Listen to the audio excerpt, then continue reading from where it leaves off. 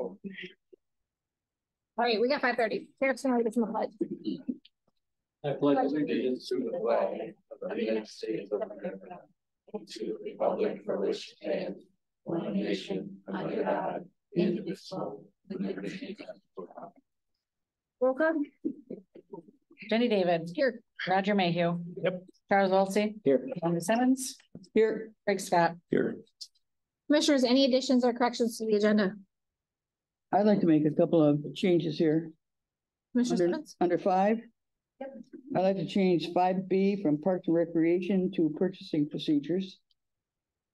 And I'd like to remove J. We'd like to remove it to, you want to move it? To a later date, I guess. Goal setting and to controller transition. We need to talk about the budget. I think that's our most Agreed. Priority. Well, we need to discuss the budget. We don't have much time left. Do you guys have an issue with that?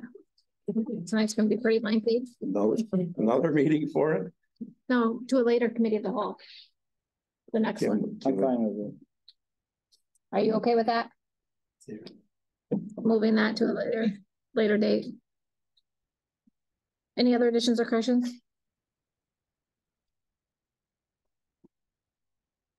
No. Item 3, public comment. Any public comment in the room on agenda items only? Any public comment on the phone? Appointments. 4A, sheriff related to the Northern Michigan Mutual Aid Reciprocal Law Enforcement Agreement. Come on up, guys. Good evening. This agreement, if we sign it, I really believe it'd be beneficial for our county. It's a Northern Michigan mutual aid for critical incidents.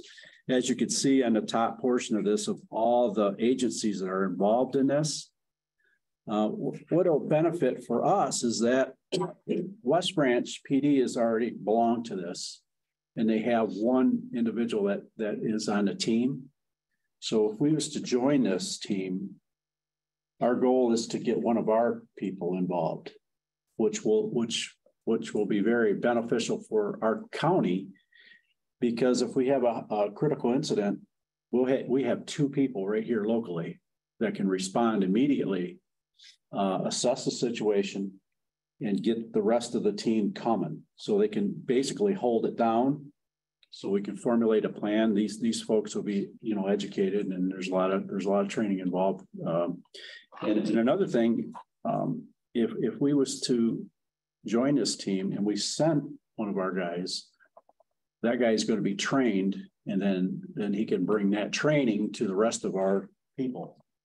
So whatever he's trained how to enter rooms, how to activate emergency control, that will be brought to everybody within our agency. So I think it's very beneficial for us to join this team. And we were part of this team prior to me taking over, but I had backed off on it because I wasn't really up on it. But after studying it and after looking at it and seeing how many people are actually involved in this, how many agencies, it's very beneficial. And they've got all kinds of equipment. They got a dive team.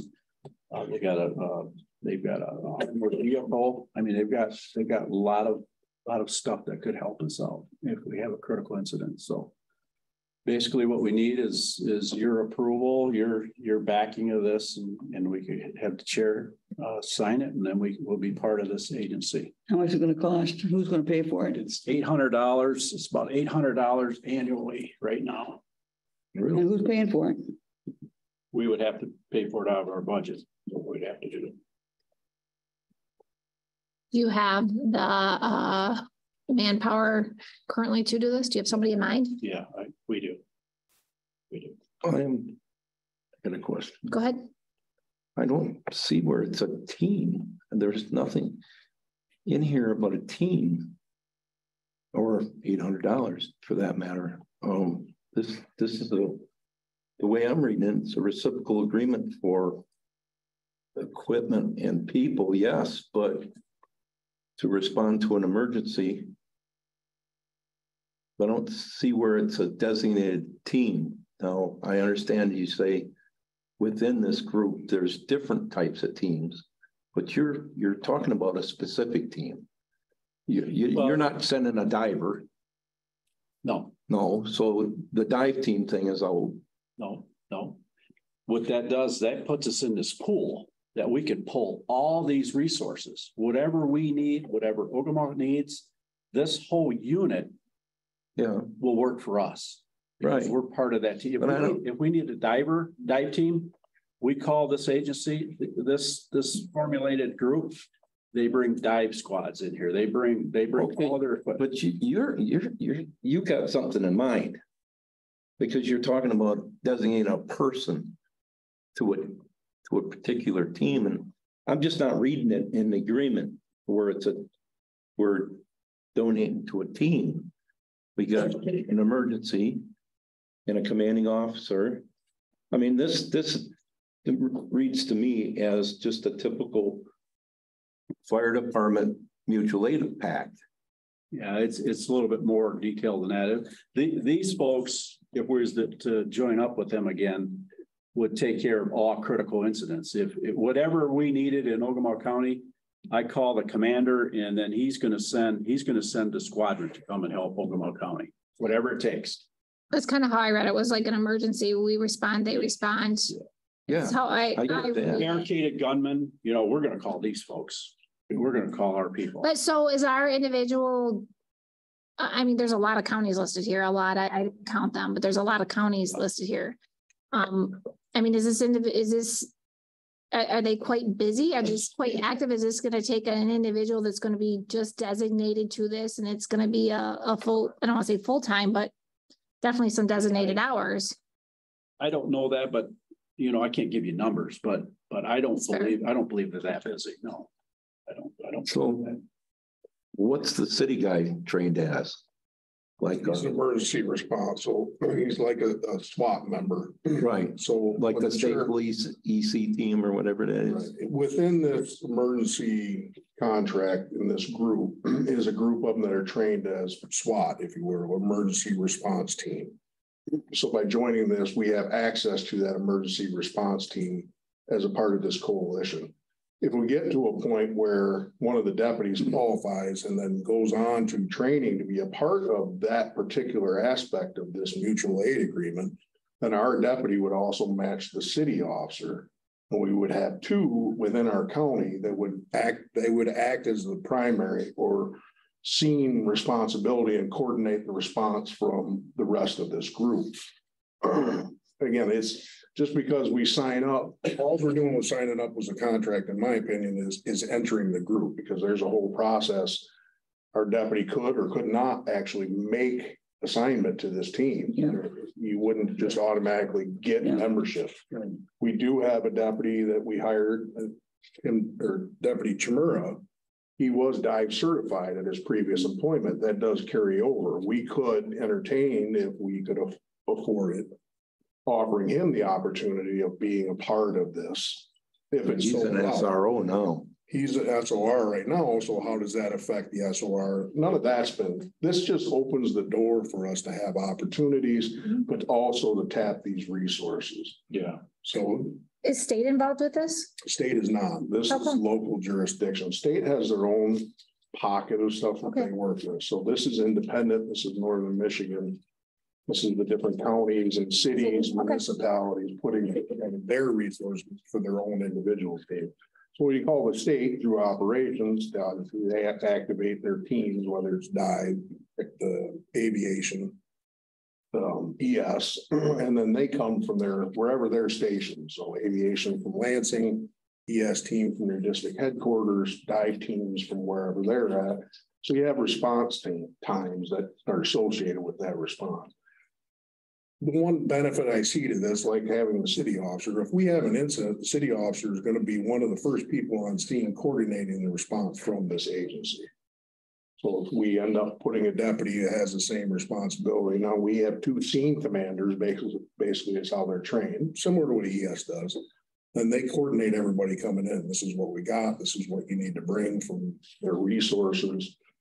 It's just another added. Plus, it's a shot for our employees to have different avenues to work towards if we can make it happen. Yeah, it's a timely thing. And just, and I gotta trust you guys to do this, is not to run us thin, because got staff sometimes more than a lot of these. I'm looking at a lot of small towns here. Yeah. That probably only have 2 officers. They're not gonna take one of their 2 officers out there and, you know my background in the fire service. Correct. Staffing. I had no problem sending 2 tankers of water to 10 miles away. But that chief knew that the first tanker was gonna dump and go home. Right. Because he's not gonna stay there. Yeah, you gotta take care. I gotta go home. I just, gotta trust that, they got something going. Natural emergency or something like that, where they need officers, but we just can't be thin here. That's fair. I just like that. I think the key words are critical incident. And thank goodness the majority of these counties I'm reading don't have many critical incidents. But when they do, I think it's great that we're prepared to have a collaboration with people that have certain niches that they're really good at. So it's critical incidences that aren't very often. So it's not going to, hopefully it's something that we hardly ever have to do. But if we do, we're prepared. Just like I talk about the importance of our emergency manager, Mike, who's here tonight. We hope that we hardly ever have to use that. But we're blessed to have the fact that we have that here in case we ever have to. Agreed, but it is a valid concern, especially with training. And I think any extra educational resources is definitely excellent. But you make a valid point as far as staffing. We definitely have to take care of our own, but I think this is an excellent idea. Especially with where we are. Go ahead. Where in the budget is this coming from? This $800. I have not specifically identified a line item. Like Probably got training. You could probably take. There's training money. How much is in your training fund?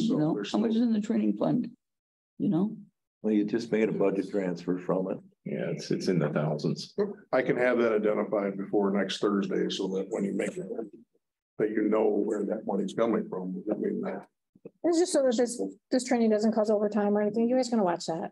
well, it's no all part objection. of, we don't want to send 5 of our deputies to be a part of this, because then there's the potential, but it's a give and take, and Correct. the primary is a responsibility of Ogemaw County.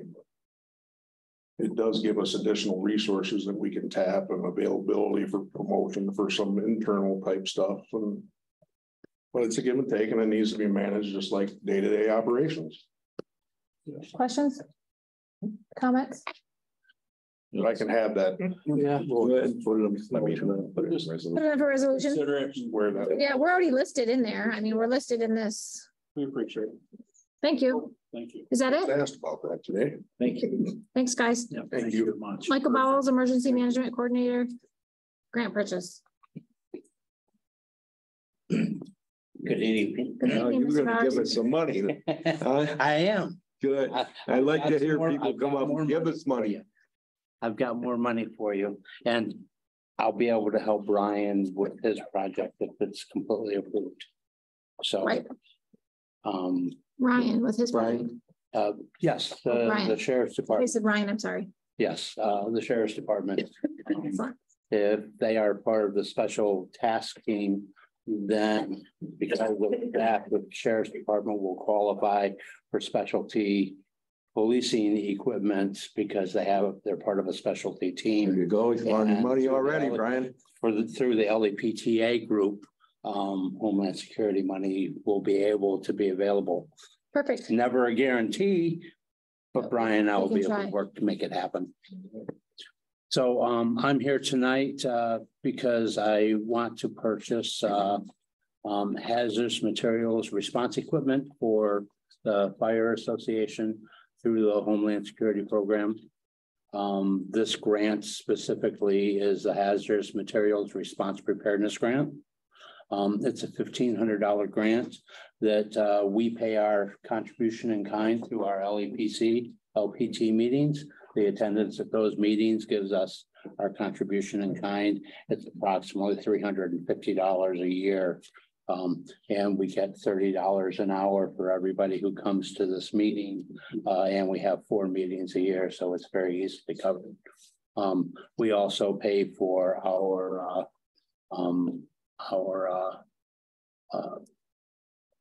oh gosh, it's just a second, I put it in here. I'm just looking at this the other day. Yeah. Do I not see it now? Our I can't find it either. our online program for the hazardous materials that are in businesses in the county. That online program that we have is $150, and that allows all of our first responders, emergency management, and dispatch to look at any facility that has hazardous materials and know what hazardous materials they are and where they're located on the premises as they're responding. It's a safety issue for our first responders. So this material that we're purchasing is a spill kit. Okay. Yeah, spill kit for lakes and rivers, also for dry land.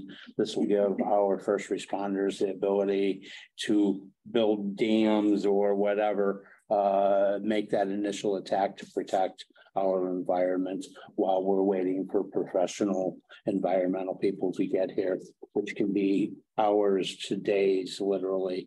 I've had a situation in Aranac County where it was actually almost 2 weeks because it was the Flint River was full of pollutants at that time, and that's where all the environmental companies were. I couldn't get one up here. So locally in Aranac County, we protected the environment locally for 2 weeks before we could get it cleaned up. Is this $1,121.17? Yes, ma'am. So this is a grant for this equipment, correct? Correct. Okay. This will be zero Ogemaw County taxpayers' dollars. Perfect. We just have to put the money up front and then we get reimbursed. This grant, we get reimbursed in January or February of next year. I have to have the purchase completed by the end of September, and that's the state's fiscal year. And then they reimburse in January or February. And this is going to the Rose City Fire Department? The fire association will determine where they want to keep it, but the granules portion, each fire department will get approximately 10 bags of granules to protect. And then the large barrel in equipment will be, we have one in Rose City right now. So I think they want to move the next one possibly down to Mills or in the West Branch area. Okay, perfect. So you just need this on for a resolution? Yes, ma'am. Please. Thank you. Thank you. Anything else you want to No, tell us about? unless you have something else for me. I don't think so. Excellent. Fantastic. Thank you all very much. Great job. Thank you, Mike. You have a great day. We as well. we did finally get the final approval on our alignment form to build the community emergency response team response trailer. So we'll start the process to create the purchases for that, and I'll be seeing you, I think, in about 6 weeks for that one. And I can add on to that. 13. I've been helping Mike with that. That trailer is going to be state of the art. And if we would have an emergency, it really will be pretty awesome. Yeah. Hopefully we only have to use it for training, but It's a volunteer incident command trailer, but in a pinch, it could be used for police, fire, EMS. everything. Yes. Good. So Thank thank you. you all. Thanks. Have a great night. Discussion items. A letter of support for empowering Northeast Michigan communities, a comprehensive housing study. Tim? This is a letter of support for a regional housing study. It's born out of a group that Commissioner Wiltsey is a part of that's encompassing a number of counties in our part of the state, Northeast Michigan. I don't remember how many. There were quite a few. 8 counties. Yeah. And one of the products of this grant or this program, should it come to fruition, is the foundation data that we need throughout the region if we're going to pursue housing grants. What particular income group are we looking at? And there's a big push at the state right now to particularly get to the middle income group. They've got the lower income groups fairly well covered with various grants that our housing program is involved in already, both housing improvement programs and some emergency repair programs like for furnaces. But there's a group that's sort of caught in the middle that really is lacking the housing stock in our region right now. So this particular program is hoping to get that foundation data put together so we can target what we need. And with all these counties involved, I think there's a better chance of us bringing something back anyway to the region. And Commissioner, if you have any more to add to that. Yeah, I mean, you guys have heard me speak about this a few times. About 3 months ago, I went to Alpena, and then our two big areas that we pretty much pinpointed that we have an extreme shortage, especially here in Ogemaw County, is housing stock and rental housing. And then with that being said, in 2018, the city of West Branch did a housing study. The study went outside of West Branch a little bit, but basically it came back and said that the biggest gap that we have is we have no houses for median income families. Yep. I think that still stands true. Yep. But this is just a big collaboration, and actually it's 11 counties. And we just have a great opportunity right now with myself being involved with this. Tomorrow I'm going to be back in Alpena. I'm on the steering committee for this. And then Penny Paya with the EDC is also really involved with this. So it's just a really good deal that we just kind of keep, pressure on and just ride with them and see where this can go for us. Now, using the artful terms that our attorneys taught us at the open meetings training, obviously you're not going to take a vote on this tonight, but there is a deadline, I understand, of tomorrow where they need to have these letters of support in. So unless there was anybody who objected to it, we could ask the chair to sign that letter now, and then we can get the actual document to the, forget the gentleman's name. Lenny, yeah, Lenny Avery from Alpena. Target Alpena is the fiduciary, and he's the one that's asking for this, and it's no cost to us. And we're asking this to the agriculture and rural development to be the one who would be paying for this study. It's just a letter of support from us saying that we feel the importance of our housing situation here in the county, and if you'd like to be part of the study. It's not going to cost us anything. I think we should, because it is definitely a problem in Ogemaw County. Yeah, as part of the rising. Oh, go ahead. I'm sorry. And when they're talking about changing that from housing out there on M30 by the brook and want to make it industrial so they can have more industry coming in here. And that's great, but they don't have any place to live. Right. So it needs to be done. Because we don't have the housing here for people. They have to live someplace else to work here. We don't have the housing. We don't have the rental housing. No, we do not. It's part of the rising tide. Yeah. Are they going to be able to utilize, if we do a letter of support and we join into this, are they going to be able to utilize any of that information that was gathered? Oh, yeah. I mean, it's been shared quite a bit lately between what I'm working on with the EDC, and yeah, that's actually just a bunch of us yesterday were talking about it. So yes, that would definitely be still very beneficial.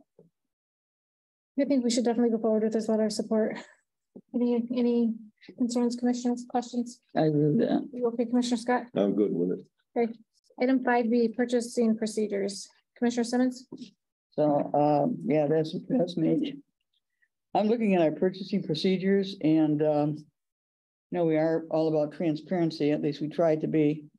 And I was looking through our purchasing procedures, and it's county administrator shall decide the method to employ, obtaining the most favorable price after considering the nature of the importance of the completed work. And it says also that the county administrator with one witness will open the bids. And to me, that's not very transparent. And in the past, which was very transparent, when a bid came in, if a committee wanted it, or if the Board of Commissioners put out a bid, it was opened at the commissioners' meeting. not by one person with one witness, and it was always time stamped at the clerk's office too. So you always knew when it was coming in. When it came in, it was time stamped on the machine in the clerk's office. So I would really like to change that procedure just so we can have transparency versus one person doing it, and then there's no question about the bids and how many pieces of bids or all the bids or whatever. So I think we should look at that. I think it's important, and that we be transparent in how this is done. But just by one person opening them with one witness, that's not very transparent to me. So, I mean, that I was looking at here, and sometimes it can be an issue. Yeah, I know for the little experience I have. Commissioner Wiltie, go ahead.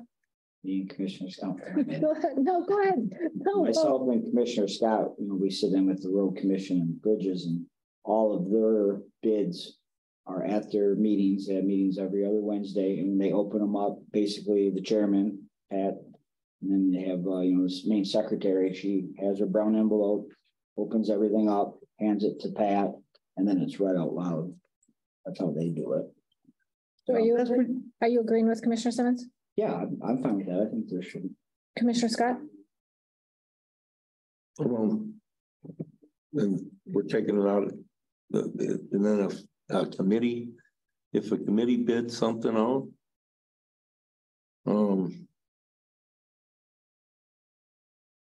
we're skipping the committee doesn't open it. The board of commissioners open it. No, the committee opens it. For instance, what just happened recently, for instance, Parks and Rec put out a bill for a water hookup. Then those bids should have been opened by Parks and Rec board out in the open at a public meeting, and not by one person with one witness. That's my contention is all. We want to be real transparent and avoid some arguments from the public or anybody else. I just think it should be as transparent as it used to be, and we never had a problem with the bid. Everybody knew in the audience, everybody knew what that was when we sat down opening. But the Parks and Rec committee would open their bids just like and any other committee would open their bids if they put something out for bid. So if it goes to just so I'm understanding, so if it goes to the committee, say, like you just said, the water bid, you guys open it, Parks and Rec, you open all the bids, and then what are the commissioners doing on our end? Well, we you guys make a decision. We look at the bids. I mean, I discussed them at that time. There's a process of doing that. And then the Parks and Rec board, as a board, through the chairman of that board, after the board meets and agrees upon it, the board would agree, and then it would go, the chairman of the Parks and Rec committee would take it to the Board of Commissioners. The final decision or approval? For approval to spend our own money, yes. Yeah. Commissioner Scott, go ahead. There would be a recommendation from the committee. Right. And if there's not a committee, then all the bids come to the commissioners. Or open at a commissioner meeting. Yes, if it's like an insurance bid, for instance, there's an insurance committee. But say snow removal, let's say something simple. Let's just say that usually it's put out, we agree to put the bid out, this board does for, let's say, insurance, then it should be opened with the Board of Commissioners. Okay, but there is an insurance committee. I understand a committee of two. Okay. Two commissioners. Yeah, two commissioners, but the commissioners are in agreement that they want to put this out for bid, so it should come back to the commissioners. Okay. To open it, just like the Parks and Rec. The Parks and Rec committee wanted the bid to go out, so it should come back to Parks and Rec before it goes to the commissioners for recommendation. Commissioner Mayhew, what's your thoughts? Fine with me. Yes? Yep. Any other thoughts, Commissioner Wiltsey? I like transparency. I think it's good that we open these contracts up and all of us. I'd go with the same for the transit then. Instead of the transit committee opening them up, come to the commissioners. Yeah, that's fine. Well, who puts it out for bid? We have an open meetings act, transit, anybody can come and look. Right, any committee meeting is public meeting. So I disagree. I don't think that's what Commissioner Simmons, she just utilized Parks and Rec as making their own decisions. The transit has two commissioners, but they have other individuals. They have a full board. So I think if they put something out to bid, they come up with the decision and bring it back to us. I mean, that's how I just understood that. That's correct. Understood correctly. So it depends on how many people are on the committee. That's my question. How do you want this? On the committee. Well, you've got a committee that's got 2 people on it, but you want the commissioners. You got 2 committees that got 5 people on it, and you want the committees to open it. Well, I think. So the common denominator is the number of people on the committee. No. The committee not. 2 is only 2 commissioners. When I talk transit, I don't consider that a committee really. I consider that the transit board. I consider that a board for the transit. Because we're the ones that are on site. We're the ones that are looking at the stuff. We're the ones that know what's going on there. I consider that a transit board, not a transit committee. A 2 people committee. But when you have a regular board out there, like we have at transit, I consider that a board.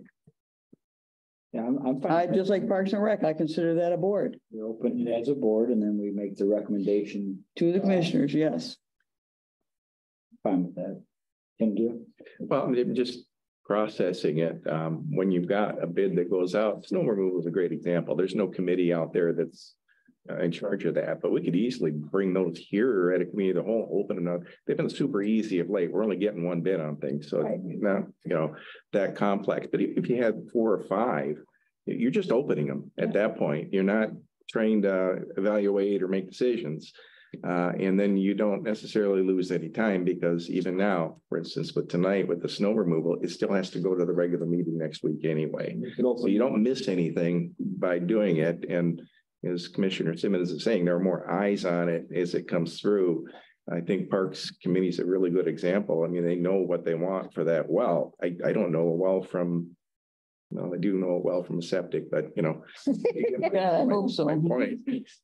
So maybe that expertise, immediately can see something that they'll want to draw attention to, whatever. But just the idea, you've got the additional eyes on it, and again, I don't think we lose any time doing that. No, I agree. But then also talking about it, and maybe other individuals watching our videos, hopefully maybe it'll get us more bids in the future.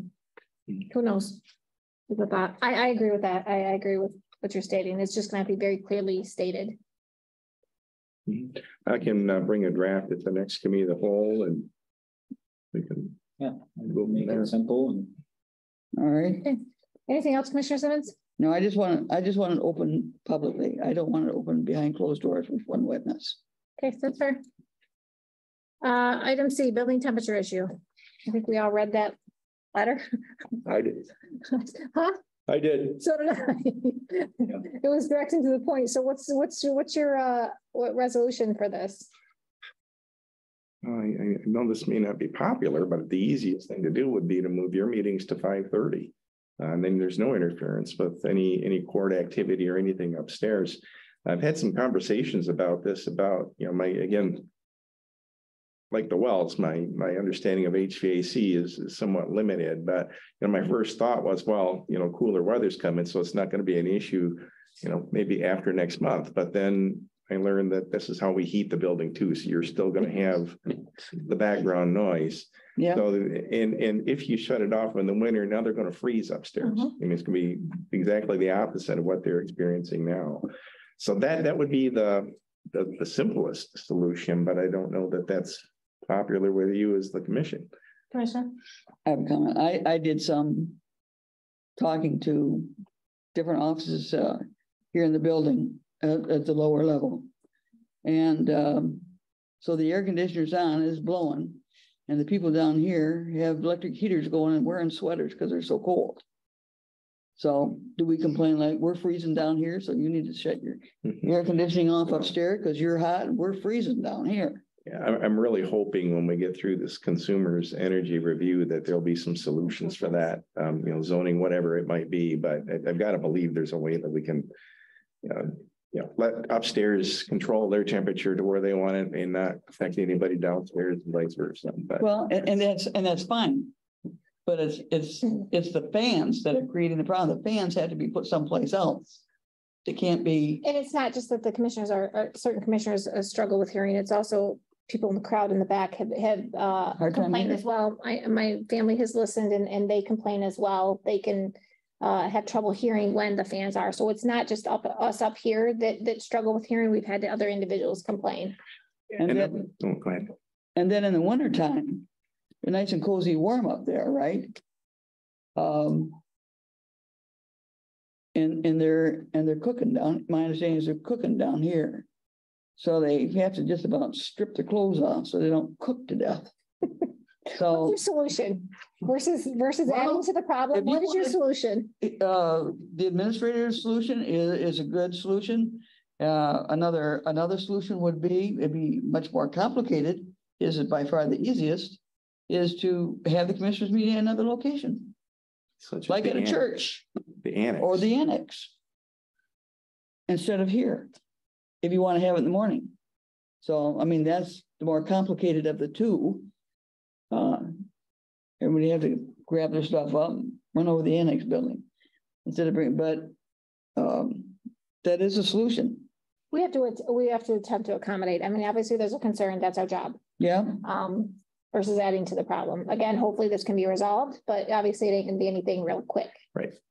So maybe we should have the meetings at the annex building. I don't have a problem with that. Until this thing's resolved. I also don't have a problem with 5:30, but I don't have a problem with that either. So Commissioner Wiltie. So when the three of us new commissioners came on, wasn't the number one reason we were shutting off is because a few of us had hearing issues. Wasn't there headsets that were supposed to be they didn't work too well for me. They weren't working. But it wasn't just them. I'm sorry, but it wasn't just them. That's what I say. There was also people in the audience. Now I'm hearing that. Online. I think we could talk louder and maybe get closer to our mics too for that problem. But I just wonder if the headsets they didn't work. Well, remember the headsets are going to amplify that too.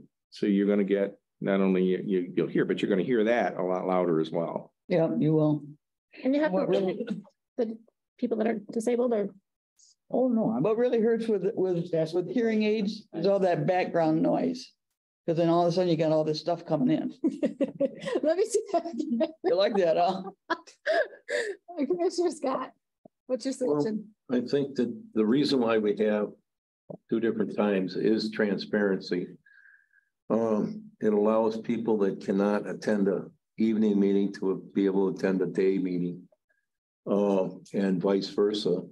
And then the other thing is it's our employees. I mean, we're going to ask all our employees to make reports to us at 5:30 in the evening. If they're on our clock, we could even be talking about overtime in some cases. But I don't think it's fair to our department heads and our elected officials that work every day in an 8 to 5 day to have to come to a 5:30 meeting for every meeting. I think it's evenly divided now. So in that respect, I'm not opposed to the annex building. I think that wouldn't be that wouldn't hinder us. We can zoom there also, right? Question. For the annex now, I thought is security. There is none. Right. There was no. We'll invite the sheriff every meeting. No body scanner. Him and Paul will be ours. Tommy gun. That's a valid point. I mean, no, but we also have audience members that comes and there's been some heated ones. And I'm sure that we'll be moving forward as well. It's a valid point. No, but all day long, and they don't have any security over there either, and they're working every day. Over where? Can you conceal annex building at the annex? If you have a concealed. Question. What would prevent it? Right now, nothing. Not in right? court. Yeah, it's. I believe you can. I'm just saying, there's no body scanner. I can still carry. I can I'm gonna be carrying. And I'll stand behind you. Me too. Next to you. We'll have fun. Yeah. No, I just. It was a valid point. Absolutely. So would you guys like to move it over to the annex building, the early meetings? Yeah, can so try that. we can hear. Absolutely. Thank you. So moving forward, just for the early meetings, correct? Yes. That's the last. Oh, the first 2 meetings of the month. Mhm. Okay. So what are we gonna do? Have a concern, Karen? No, I just want to write that down. Is that effective immediately? Your next morning meeting will be at the annex? Yeah. I would, yes. Well- So Commissioner Scott? I mean, If we next week. If we moved our evening meetings over there too, we wouldn't, then the security could leave at 5 o'clock. We wouldn't have to pay them to be here until we leave. Yeah, we just have the sheriff's department sitting out there with Tommy guns. That's good. No, I'm just messing with you. It is a thought. Well, I mean, we could ask the sheriff for a deputy to sit in the room. You pay overtime? So what's the Yeah, I difference? don't want to pay overtime. What's the difference between that?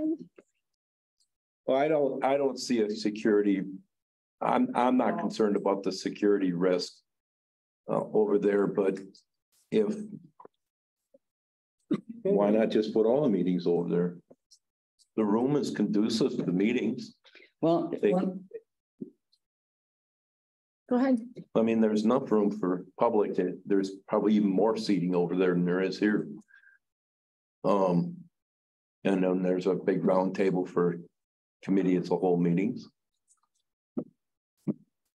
Are we opening ourselves up for any liability issues with the security deal if there would be a problem? I mean, I'll just say that more municipalities than not have meetings that are not in secure buildings. We just happen to be in this building where the security was added, probably as a result, and this is before my time, but probably as a result of that administrative court order that talked about security for court buildings. We're just frankly a beneficiary of that by being physically in this location. But I don't know that any of our townships have security. Doubt that the city of West Branch has security. Our meetings when I was at Ingham, there was no security. For where the board was meeting, there was another building where there was, and it was, pretty intense. But again, that was occupied by courts, and that's why they had the security there.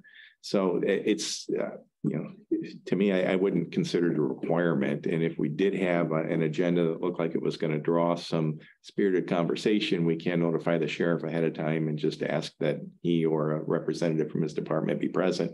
Just that presence alone tends to, calm people. They don't tend to, get out of control.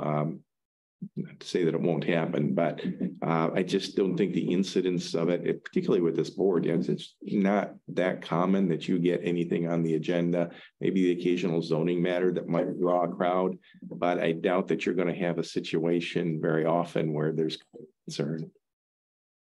I think it's worth a trial, but if any of us become uncomfortable at all, or if there's any incidents, then we're back here with security.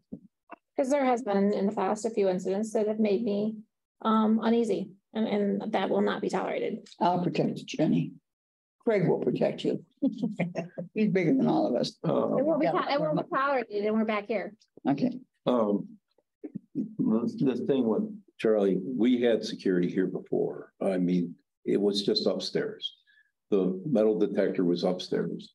And when there was other matters in the public, and that's when we started talking about, well, why are we just protecting upstairs? Why not bring it downstairs and put it by the door? Mm-hmm. And then it went a few more steps, and we're to the point where we are now. But yeah, courts have always been secured with a bailiff and a metal detector. It's probably been there. Karen, how long has it been there? But there's also been a lot, the world has changed significantly. Yes, it has. So there's multiple reasons, and our job is to keep everybody safe. Yeah, but So- the sheriff does have a night patrol. We could just borrow the guy for an hour or two, right? That was my thoughts exactly. They're gonna call for service, yeah. Well, it's And more- still daylight and the other guy can take care of it. Hey, we went how many years without it? I think again, it's worth a trial, but if anything happens, With all the team. any incidents at all, we're back here. Pretty simple. So next, when do you guys want to start this? Do we start this next week? You think? Next week's a night meeting still, but it would be the following week. First. We're just gonna September do meeting. daytime meetings at the annex building, is my understanding. Okay, that was just discussed. Do we want all meetings at the annex building or do we want just daytime? Well, the Should problem change- Hang on, Commissioner Simmons. That way maybe the confusion is minimized. And it's just across the table. Go ahead. We would not be the only one using that room because they do schedule it for other meetings over there too. Yeah, they do. They have quite a few meetings or classes. So I guess before we move over there, we probably should ask them if we can use the meeting. We could go to a church. Wait a minute. We'd be safe there. We just pray together. Stop it. Kelly, did you have something? I was trying to pull up the calendar here. I can look over there, but I'm the one who usually schedules all the events and everything that go on, so. Is it pretty open? I don't know. I can't see. I can go to my. Can you go check and Yeah. check back with us so we know where we're gonna be next week? Thank you. Go ahead, Commissioner Smith. Or Commissioner Scott. I'm sorry, I'm looking at you. Okay. Max. Well, you know, I don't know about this calling over there and asking them. We own the house. I mean, it's our place. Somebody's already got it scheduled Okay, and we then still are able to. you're move it? scheduled into September, and in October, we take it over. Okay, it's my house, we take it over, you know? All I'm saying is, yes, that way the public knows that every meeting is over there. Daytime, nighttime, whatever. We're gonna try simplifying. Instead of jumping back and forth and, you know what's gonna happen. People are gonna come up to this door and it's not gonna, there's nobody here. They're over there. And back and forth. Your panel too. We're getting, Oh, no, we just switched the other end of the room. You know, instead of be at the big table for the cow meetings and go to the other end of the room and put our nameplates on the, Create a table. like we do for planning commission. Planning commission sits down the other end of the room and they're back, so they're to the Are wall. there enough microphones there, I think we can, equipment wise? I think we Take can this get stuff. them. we need to make sure we have to accommodate everybody. So before We'll borrow one from the church. Before we make any decisions, Talk to- let's see what Kelly has to say. We'll come back to that. Item D, district court procurement card request. We're bringing this to you because the policy itself doesn't directly address the request. The district court currently does not have a procurement card. And they've asked for one, but our policy says that we will only issue procurement cards in the name of our employees. And currently, the court administrator is not an employee of Ogemaw County, is an employee of the 86th District Court. Get the number right? 82nd District Court, okay. But it's a two-county court, and the current court administrator is headquartered in Roscommon County and not here. So long as the purchases on that card were solely Ogemaw County purchases, it would be fine. I mean, we just would have to make sure that that was the case. But otherwise, it is the court that services the county. So what we're asking the board is for the authority to do that if you're in agreement. The authority to do what exactly? To issue a procurement card to an individual who is not a direct employee of the county, but is an employee of the court. I don't see a problem. I have a question. Go ahead, Does Commissioner. this employee come to you with this? No, they actually go to the treasurer and there's a process. There's No. Why is this even brought up? They come to you, they wanted this? Is that why? We're right. The judge. The judges asked, Oh, okay. and I think if it's gonna help them efficiently and be more productive, and obviously someone that's been in their job for a while, right? I mean, I don't see a problem with it. I gotta see a problem with it. Go ahead. I don't think we have total control. It's coming, other people from other counties another county's using it. How do we know what the purchase is? Could be purchasing stuff in Roscommon County. But it still has to go through all the channels. It's still under the direct control of Judge Beebe.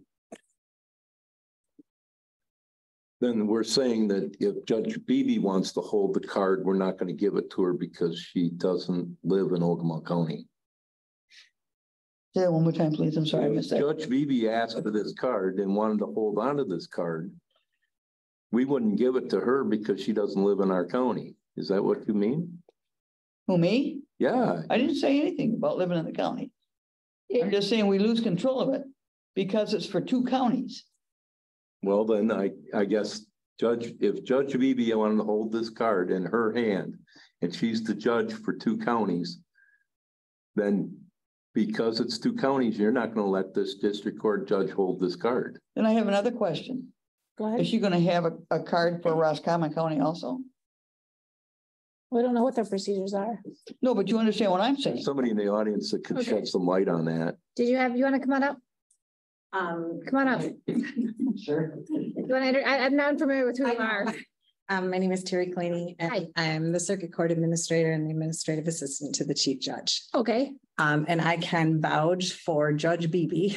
I don't. That we do have the same setup in Roscommon County, that they have a card that they use there. So I think what they're asking for is to have a card to be able to use over here for their purchases. That's For over here, not Yes. to share between the 2. Oh, gosh, no. Okay. No. I don't have a problem with that. Separate. But what I was saying is there's only 1 card, 2 counties. I'd have a problem. No. That's fair. No, it would be used for 82nd District Court, Ogemaw County card, Okay, 82nd District Okay. Court, Roscommon County card, 2 Thank you. separate. Thank you for clarifying that. Thank you. So you're the one that's over here now? You do both? You do West? I always have done both. Oh, okay. For circuit court. But I'm Circuit Court. Okay. She's District Court. Right. Okay. She's the one that wrote you the letter about the temperature. Oh, okay. Are you the temperature lady? I wrote it on behalf of the Chief Judge. Yes, And I like the chief judge. I don't want to Wait a blame. minute. Fine, stop. But- Thank you. Stop. Thank you. It gets awful cold down here. Thank you very much. I don't see a problem with this. Do you guys? I don't see a problem. I don't see a problem either. We'll put this on for a resolution. Thank you. Next, we have snow removal and seasonal maintenance bid.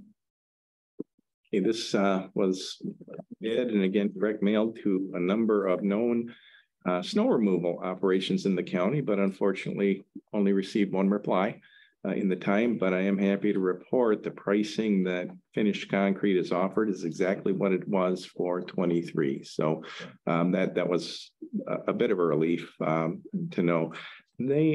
I'll just say, just from my own observations, do an outstanding job for us. They generally are here even before it reaches the minimum removal depths, and generally things are cleared even before people get to work in the morning. So, but the other thing I would mention too is they're very good about repairing any damage that occurs. So if they hit a curb and the curb is dinged up, they are very good about getting back here when weather permits and fixing that problem. I know that was an issue several years ago with a prior contractor. So very good, and I certainly would recommend your approval.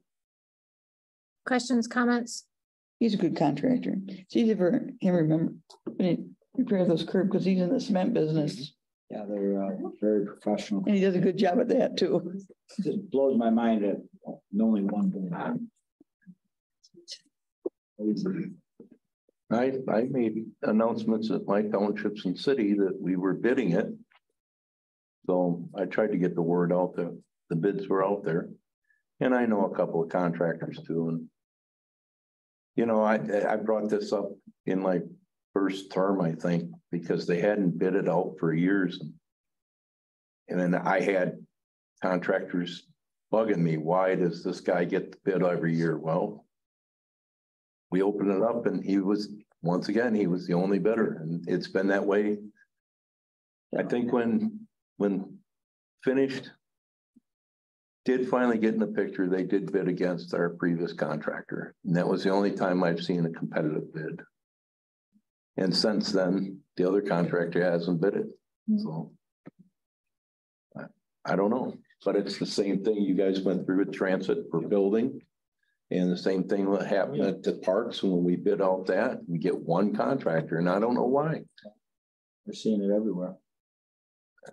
Questions? Go ahead, Commissioner. So what's nice about him, he has several employees too, so it's one of them sick, the other one picks it up and runs with it, you know what I'm saying? So, Mr. Mayhew, Fine with me. good with this bid? Okay. Item F, fiscal year 2023 third quarter budget adjustments. You can walk through some of the highlights on this. I'm going to work off the draft resolution, but we do have the detail here if we need to see any specific line items. The first group of numbers that you're seeing are adjustments primarily to revenue, showing where revenue has increased for the various funds, and starting right with the general fund. Right now, we're projecting an additional 100,000 in revenues coming into the county, and these are generally adjustments to things like grants and so on. I did speak with the equalization director, and he said the billings that went out for property taxes projected will bring in a little over 200,000 more than what we budgeted. But what I don't know is whether or not he had factored in captures for that. So fourth quarter, you'll see an adjustment there too, anyway, the way it sounds, but time will tell. Going down to the funds themselves, the big jump in the road patrol millage, 22,000, that was revenue that we've already taken in from the millage itself. And that we talked about that when we did the amendment for that legal fee, that was actually a factor. The American Rescue Plan isn't really new revenue.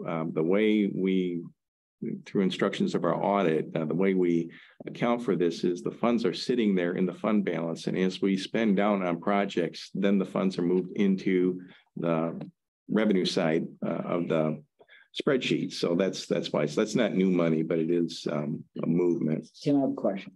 This is real important stuff. When you're going down a light item, can you say that fund numbers, but it's just easier for us to go find it? So in that case, I was.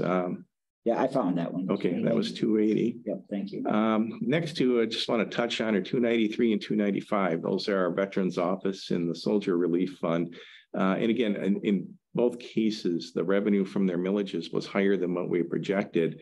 On the Veterans Office Fund, though, you're going to see some additional expenses we'll talk about in a second that are associated with the move to the office that they're in now. Obviously, we have to pay rent now. We didn't have that before. So there's been a change in that. The tax reversion fund, tax umbrella fund, the tax receivable funds, those are fluid anyway. As the year progresses, you see changes in this, and this is, it's almost impossible to project what that's going to be. We do our best, but at least it's all on the positive side.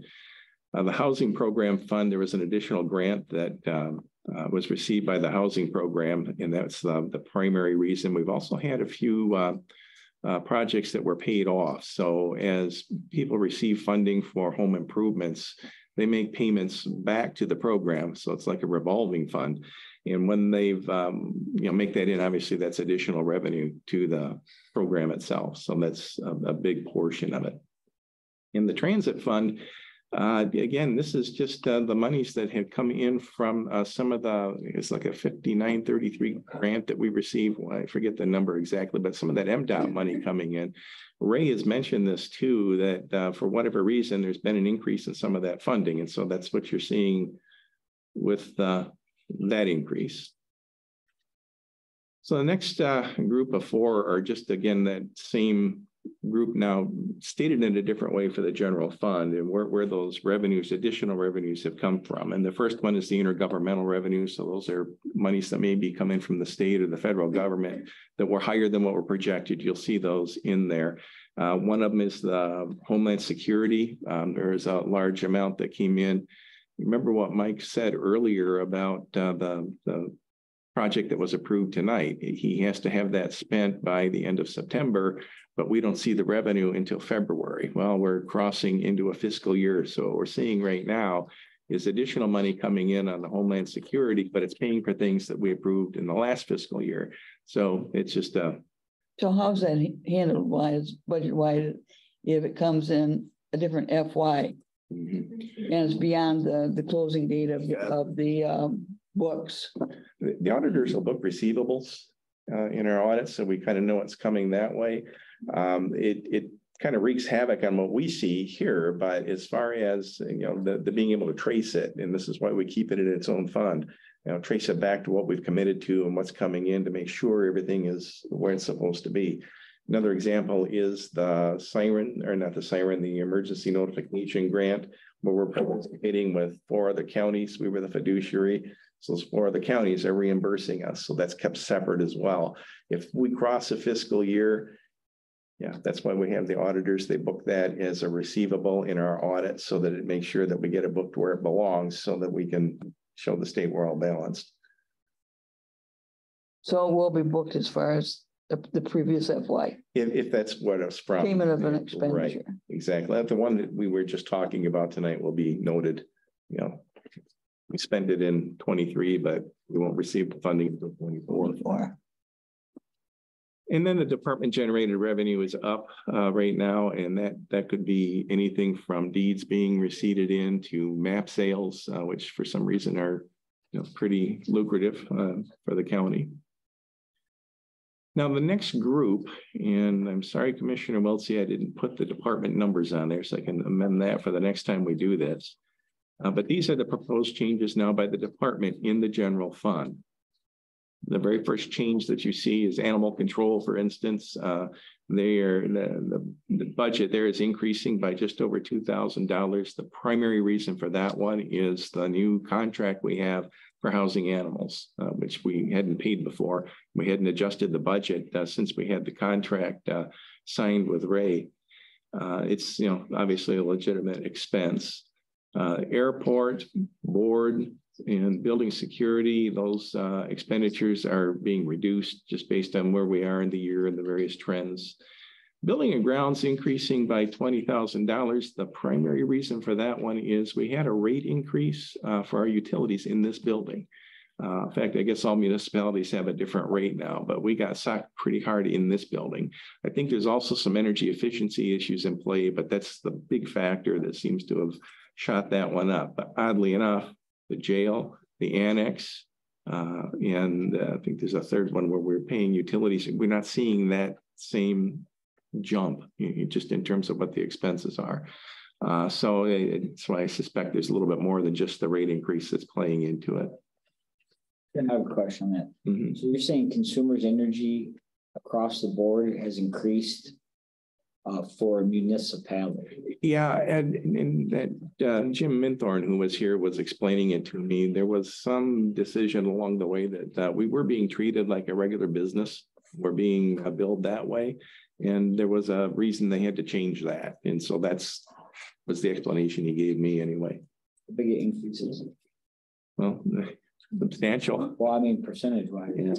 Like 5%. Yeah, it's about 10%. Well, 10. The change you're making here is about 5%, isn't it? That's the overall budget. This is, I mean, utilities is one so part. Much involved in that number. That's why I have. Okay. Jumping down, I'm gonna start skipping over the little ones. Next one I want to talk about is corrections, where that increase is in play. It's not in personnel so much as it is in the food area, not only the food itself, but then the tools needed in the kitchen to prepare the food. I asked the sheriff and undersheriff about that, and they just bit of information for you. They produced, or they made over 6,000 additional meals this year. So we also know that food saw quite the spike with inflation in the early part of this budget year. So that certainly played into it as well. But 6,000 additional meals is going to cost more. Overall, you'll see, though, that there was some offsetting revenue that came in to corrections as well. And overall, though, a 12,000 increase. The decrease of $19,000 in county general can be traced to our phone and postage bills.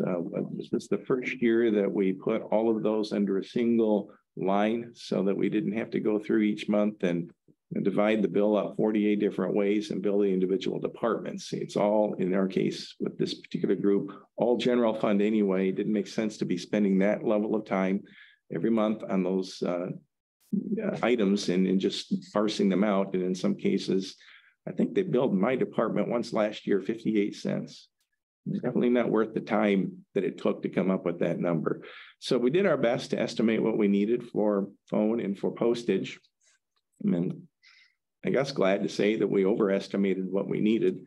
Maybe we're down on things that we're mailing out. I don't know, but right now it looks like it's pretty safe bet that we can reduce that budget.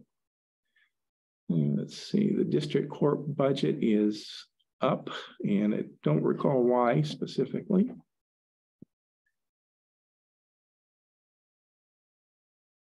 Emergency management, the increase there is, as we just discussed, most of that's from grants from the prior year that are coming in now. The auditors will make their journal entries and adjustments for us when the audit comes due.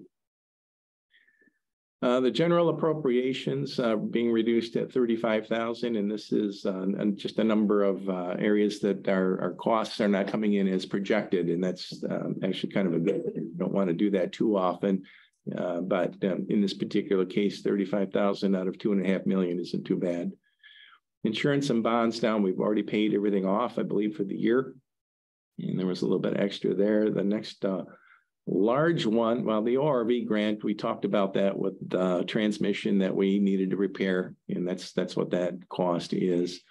Prosecuting attorney, register of deeds, and I think there's another one in here. The increases that you're seeing there are absolutely out of the control of the departments. These are primarily pension, defined benefits, that legacy cost, if you will, that's attributed to those departments.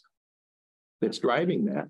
And these are obviously we're paying for the pension of employees who are no longer here primarily. So this is just, again, that legacy cost that we have to deal with each year. I have a question to ask me, if I may. Why is that the register of deeds or those that retire from the treasurer's office, whatever, charged to those offices? Why aren't they just charged to us? Yeah. The reason I ask that is this.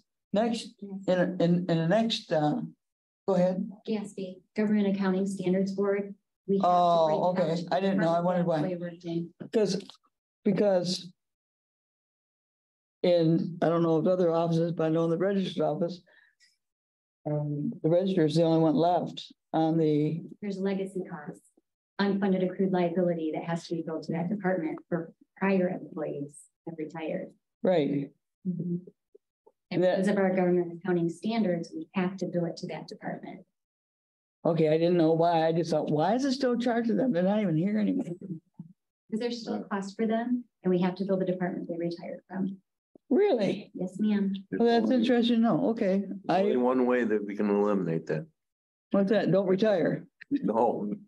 Yes. Hey, That's right. Roger's got it. They have it down. No, No, we had beneficiary. conversation about good conversations good conversations about that, Tim, a way to have a better control of that expense. We talked about bonding this, and that process is still ongoing right now. It's actually in our bond advisor's hands right now, working out the arithmetic on that. And I do expect you're going to see something here, if not in September, by early October. We're really running out of time, so it's going to have to be. We're supposed to be back with us next week. Very good. So what we'll have something to report on that here in the very near future. And the idea here is that, it's not going to cost us less, but we'll be able to spread that expense out over a few additional years, and we will be very confident in the number we're going to have year to year to budget. Right now, we go through an actuary, and they tell us each year, okay, it's got to go up this much, and we're at their mercy. We'll still have to pay for any shortages, but it will definitely put some relief on particularly the general fund, knowing what we're going to have for sure each year. And if there is a small increase, we'll be able to absorb it. But we still have to pay the bond. Right. Yeah. But we'll have You're control over not that number. We'll know what number we have to pay every year Question on that. versus uncontrolled. Are we anticipating a pretty significant savings there? Well, the jury's still out. I was going to get into that when we talk about the 24 budget. We did get the actuary report in. Was very surprised to see that our funding level actually increased. It was in the 70s last year, and most of our divisions were in the low 80s this year, which is exactly the opposite of what we were told to expect. So I want to figure that out. I want to see what happened there, and that's a good thing. But the bad thing was, we know of at least one division, there's a significant error that we're going to have them fix at MERS. At least I think it's an error. It doesn't have enough employees in it. And we know we have more active employees than what they're showing in the division. Now, there might be a reason, a very good reason, a valid reason why they did it this way. You know, I always hold that out that maybe it is correct, but I need to have an explanation because to have that, you know, it's a small division, but to have people missing out of a division in that report, it definitely could have a significant impact one way or the other. So that we need to get fixed. I think this bond move is a great move. Who brought that up? Was that a combination of you and Karen? Well, yeah, we started earlier this year seeing those numbers going up, and we go, whoa, wait a minute, you know, this isn't okay. But this is something that was opened up to municipalities several years ago. But unfortunately, if we're going to do it, we have to do it by the end of this year because the statute expires, and we won't be able to do it next year. So that's why we're kind of pressing our people. Yeah. And we're still in a rising rate market. So it's going to be about timing to get that bond in place before the rates go even higher. It's been talked about a couple different times over the last couple of years. Well, if nothing else, we'll have the answer and we'll be able to determine whether it benefits us or not. I don't know how it couldn't, you know, with the added time, but, you know, that's remains to be seen. The school resource officer, the Whittemore Prescott, had to do primarily with I believe it was the health insurance rate. We didn't have him in the right program. So that was why you're seeing the increase there. Sheriff's overall expenditure budget falls by a little over 40,000, primarily because we had in the budget a new vehicle, but we bought that vehicle with ARPA money. So it doesn't need to be in the sheriff's budget too. And the last one, the treasurer number, the 47,905, there's an offsetting revenue for that. It's actually passed through monies that are received, I think it was the forest. Schools and roads. It's the schools and roads, and it's like the Forest Service, so that gave it, it's a kind of a strange combination, but it's funds that they have to award to the counties, and then the counties send it where it belongs, either schools or road commission, I guess, in our case. And this was in efforts to reduce adjusting journal entries by the auditors. Mm-hmm. So we are booking it differently to save them working during the audit.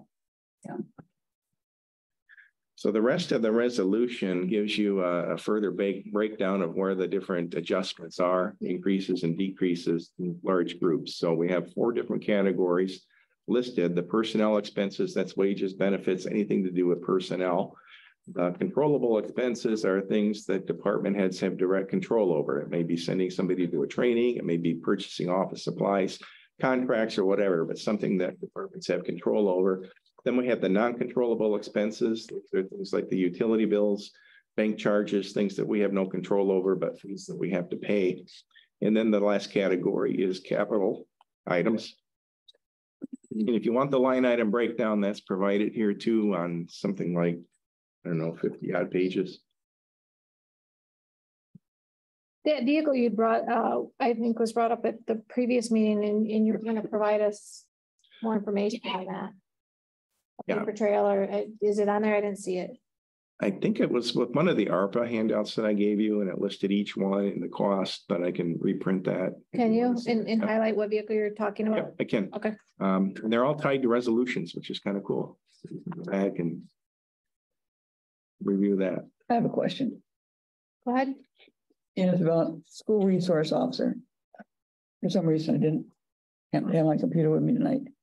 When I see there, the expenditure is this much, but my understanding is we only get $75,000. Right. So we're supplementing that with our county money. So it's costing us money to provide that officer. Well, recall though that we have the officer 100% of the year, and the school resource revenue comes in at 9 months or whatever the school year is anymore. Yeah, but so we would expect to pick up some of that cost because now we're utilizing the officer when there's no school. And I understand that, but then he's not a school re-officer at that point. That shouldn't be coming out of that fund. Well, No, we have the employee attached directly to that activity. It's all general fund, but directly to that activity. then what I would like to know is how many hours has those 2 officers worked for this county? How many hours do they put in? And and I know some of this stuff is, well, if they work time and a half, we just give them, you know, instead of 8 hours, they work 8 hours overtime, then we give them 12 hours off.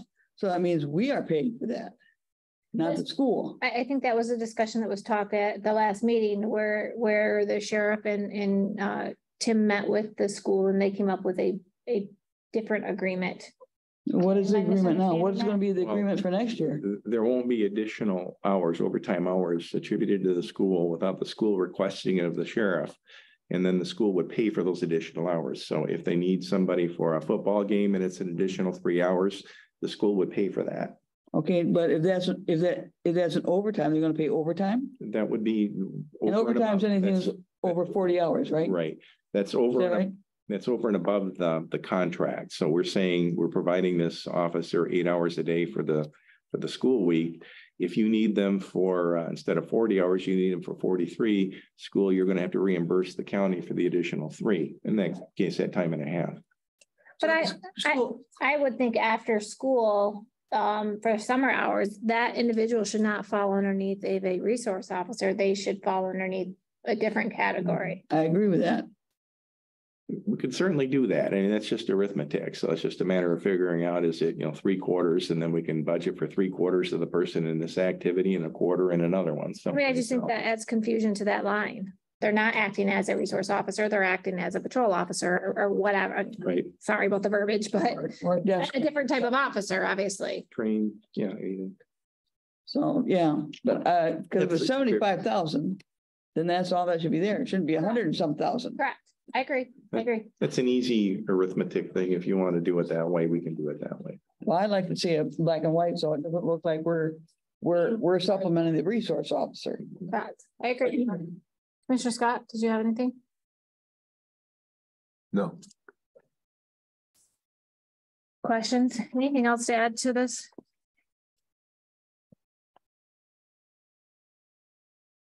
Anybody? Not right now. No, we'll take a look at that here. So that for a resolution, you need a resolution at the next meeting for the third quarter budget adjustments. What's the Right. bottom line you are looking at, the bottom number? The bottom number right now on expenses, they were, total expenses was 11,681,729.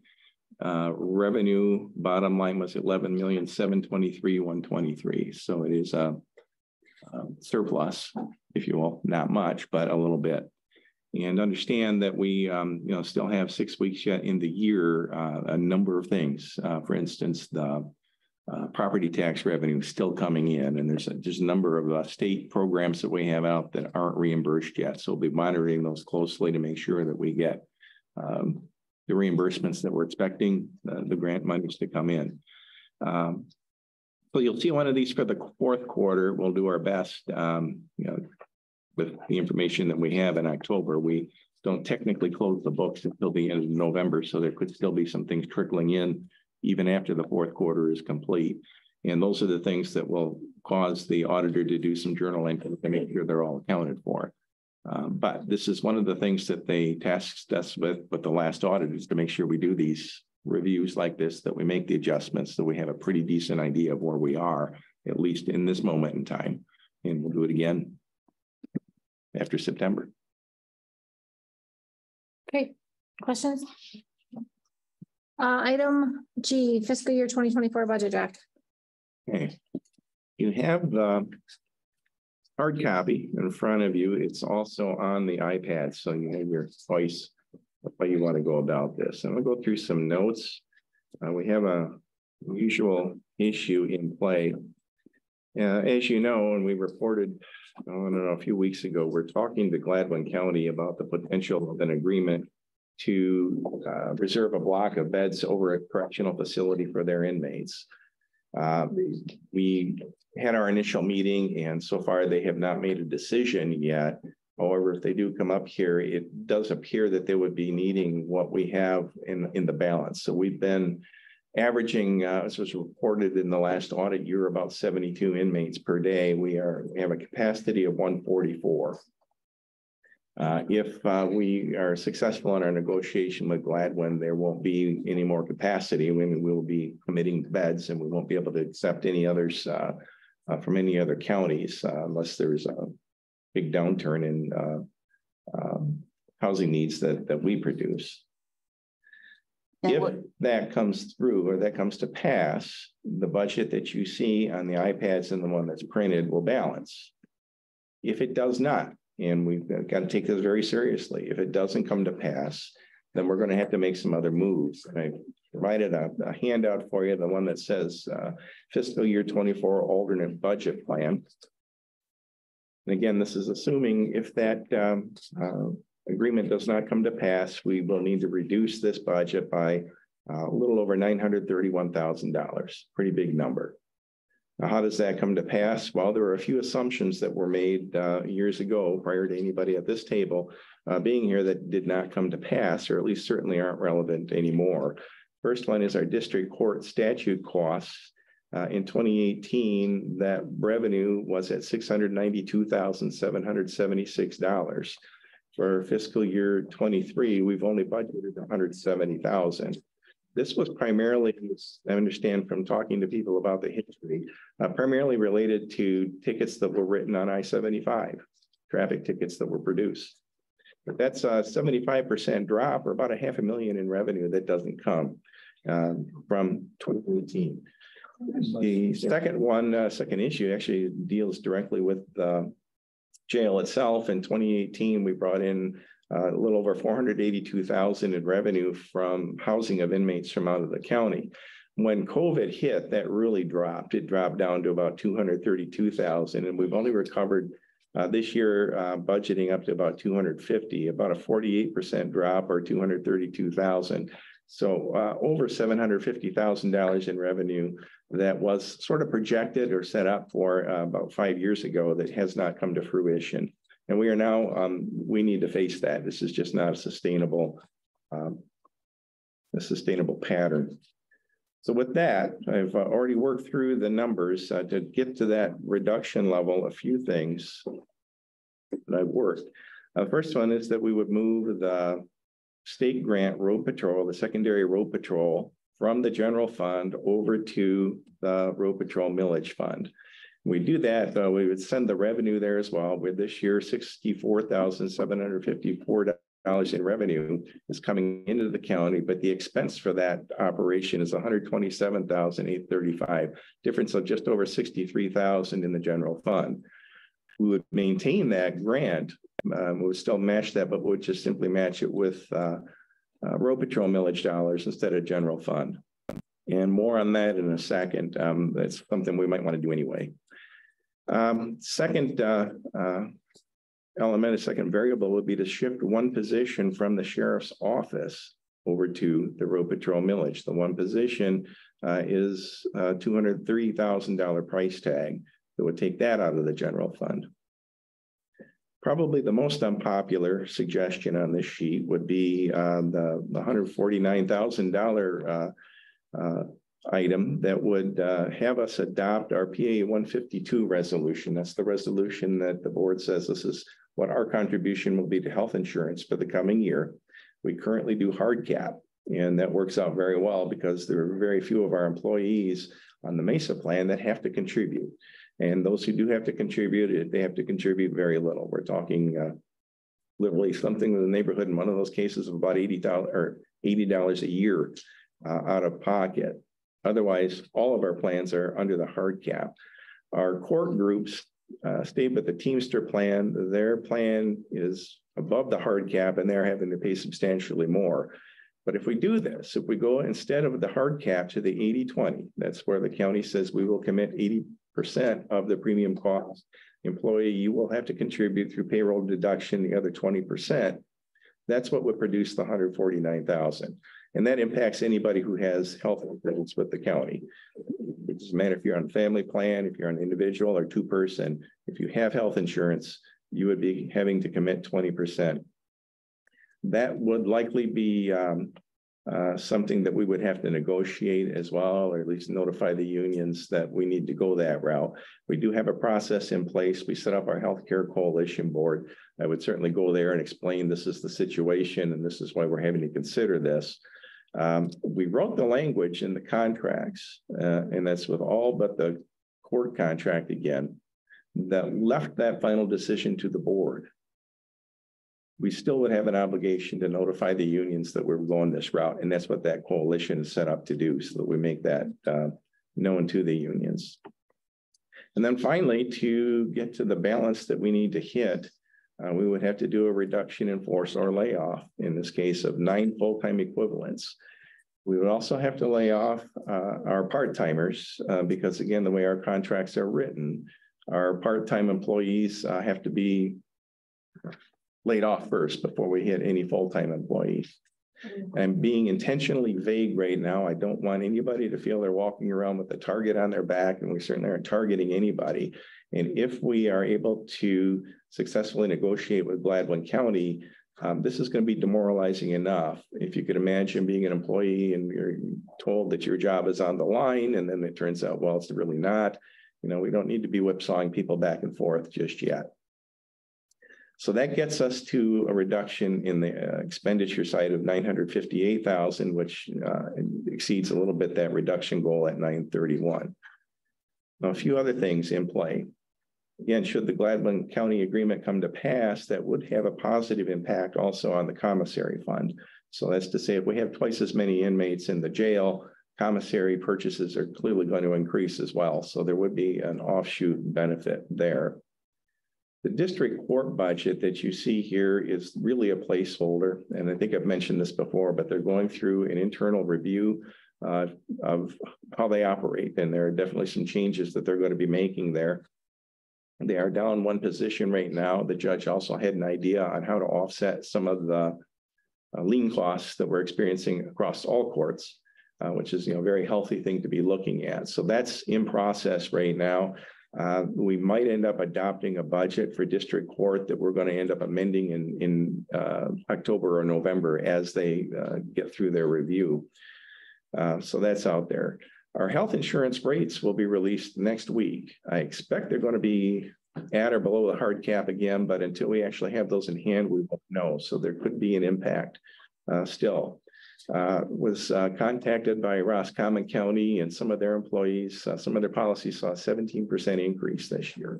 I'm really counting on that not happening because we're in such a large pool at the Mesa group that we won't see anything anywhere near that. But I don't know the numbers until we actually see them. Already talked about the MERS. I think we budgeted enough here to cover what those expenses are, but that's pending any changes that have to be made to the actuary report. I was talking with Mike LaFave this afternoon, and they're still calculating some of the placement charges for the child care fund. We did amend his original proposal. He talked about the 75% reimbursement. It appears that's coming in fiscal year 24. So that was a very positive move that's already been factored in. But they are reevaluating their placement costs based on a couple of things that occurred here in the last couple of weeks and some long-term placements that they're going to have to deal with.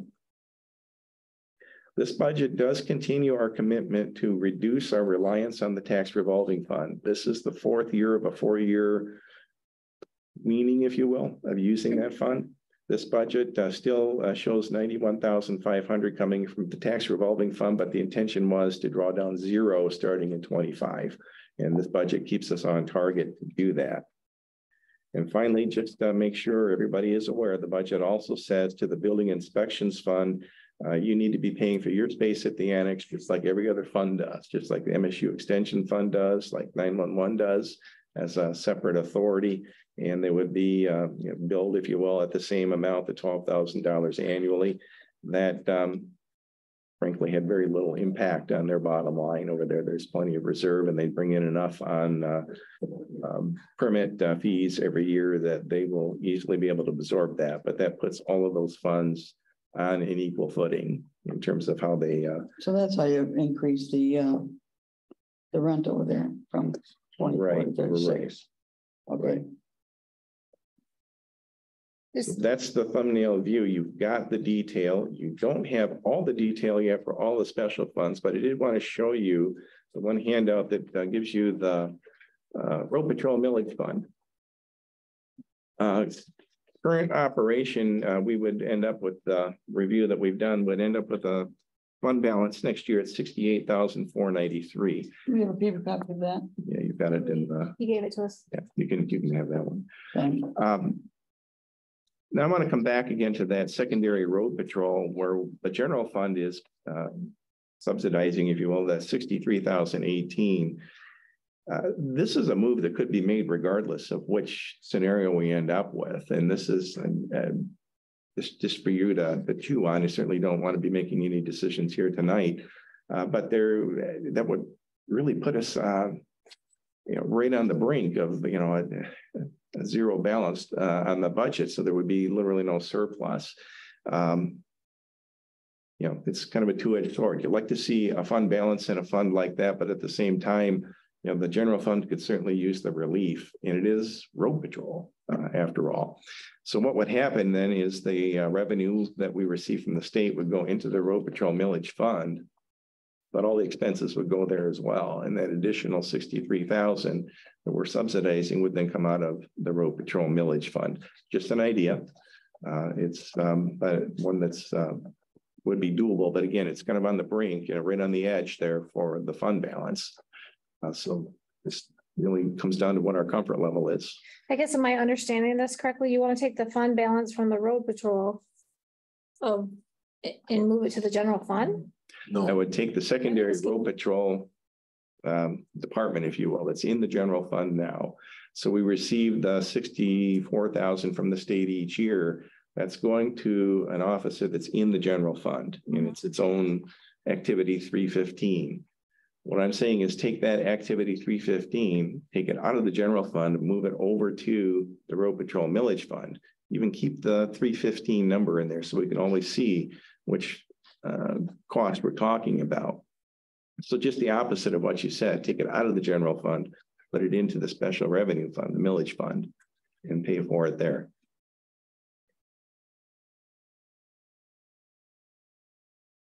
So you're talking about the grant money you get for that goes over there. Right. Balance that budget. And then that dude was then be paid out of the road patrol fund, not our fund. Right. Out of the 259. Yeah. Okay.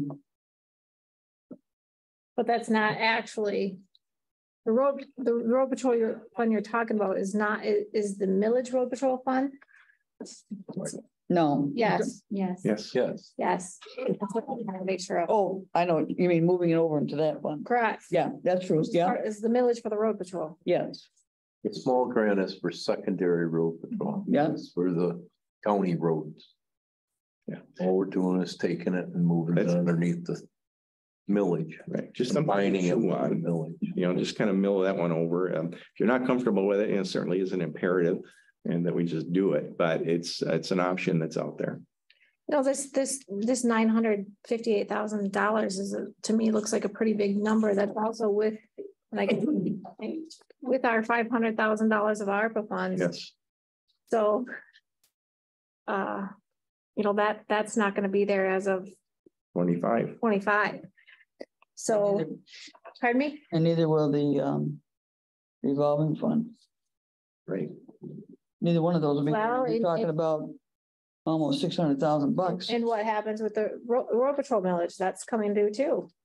I mean, so that move that we're talking about making gonna affect in 2 years if hopefully it doesn't if that road patrol millage doesn't pass, which God forbid, then we're really gonna be in trouble. Yeah. We'd be back to the road patrol millage gave us a 5-year breathing because 5 years of, or well, not 5 years ago, 3 years ago, or well, come next election, there'll be 5. It's 3 years old right now. So if we did not get that 3 years ago, we would have had to make cuts in the last 3 years. We would just had to. The sheriff's office is a general fund expenditure. It does not have dedicated funds to it. The road patrol made it dedicated funds. So it's imperative to keep doing that. Get the public to support that. And that's what gives us breathing room to staff at the levels we are. You know, too many other departments are. Well, too many departments are small and strapped down. You know, I mean, you take, for example, anything down this hallway, they work at 35 hours. And they're at minimum staffing. You know, Brenda, when I came on board, had all full-time people in these offices. Now we got reduced manpower, reduced people, and then part-time people were fully staffed where it was all full-time people. So it's very difficult to cut there. Yeah, it's this Gladwin thing. I mean, I wish it. I hope it goes through. We're in competition with another county for it. That 958 could be Gladwin County money coming here. But it might not come at all. Might not. That's why you have the alternate. Right, Right. but again, we also have 500, I don't like this number, this $958,000. We have the $500,000 that we added to this. The $600,000 from ticket revenue has been gone now for a couple years. COVID is now, we're 2 years post-COVID. This number, as far as the jail numbers, I mean, I think during COVID, we realized a lot of things, not as many people are going into the jail, and I don't foresee any of that changing. I mean, these are going to be our real numbers moving forward. And we're 2 years out. This isn't 1 year post-COVID. That number is very, very frightening to me. Well, that number going into the courts from ticket writing is like a shadow number. That was an actual revenue number going in. It doesn't reflect how much we get to keep after we distributed it out to the different. That's been gone now for Right. 2 years. Right. That's nothing really that should be relevant here That's not going to generate to this year. That's not going to generate a savings for us. That was a heavy cost were associated with that. I have a question to ask. On this snowmobile, that is a grant, right? For how much money? 25,000. Was it 25,000? That Dow grant? All That right. was 25,000. Yeah, sounds right. You're talking about the grant for the purchase of the trailer or snowmobile or the? You got two different grants. Well, The last one that you got was 25,000. Yeah. Now, how much is the one from the state? 5,000. 5,000. 5,000. Yeah. To fund our snowmobile patrols. Right. Well, I guess what I'm looking at is the revenue is 30,000, expenditures 5,000. Yeah. But the expenditure will be more than that. Is that correct? It will be when we figure out what we're purchasing. So, but again, that 25 is dedicated to trailer, snowmobile, just actually equipment. So once we've got that, prices round up for that, we'll be able to amend the budget to show the expense. The whole 30,000 is, none of it is taxpayer money, Ogemaw taxpayer money. Right. And this corrections over here with revenue, you put in the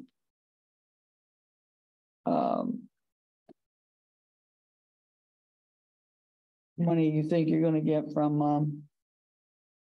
Gladwin County, is that Right. correct? The budget that you see in the large And that's $1 million, copy. right? Is an estimate of what we would anticipate coming in out of Ogemaw or out of Gladwin. That's right. Well, I just I guess I don't understand. I know it doesn't include the commissary fund. But if they come from Gladwin, it's gonna be more expenditures in food and I was gonna ask all that stuff. a lot. But this doesn't include the commissary fund, but in order to make $1 million, not including the commissary fund, we'd have to have, at $31 a day, we'd have to have 89 of the prisoners a day to make $1 million. This is, wait a minute. This is not figured on a per day basis. This is figured that we charge them X amount of dollars to house whatever prisoners they send us. So you're not gonna We're do it on gonna a charge- prisoner base, you're just gonna charge them $1 million. Yep. Who's on the negotiating team for that? Or who's doing the negotiating with Gladwin right now? Law enforcement committee and I. The concept going in is that we would reserve, and Gladwin would need to have this assurance that we would reserve a certain number of beds for their inmates. So that And how many's that? well, we don't know yet. See, we're still negotiating. We may not get them all. We may only get a portion. So we haven't gotten to that level of discussions yet.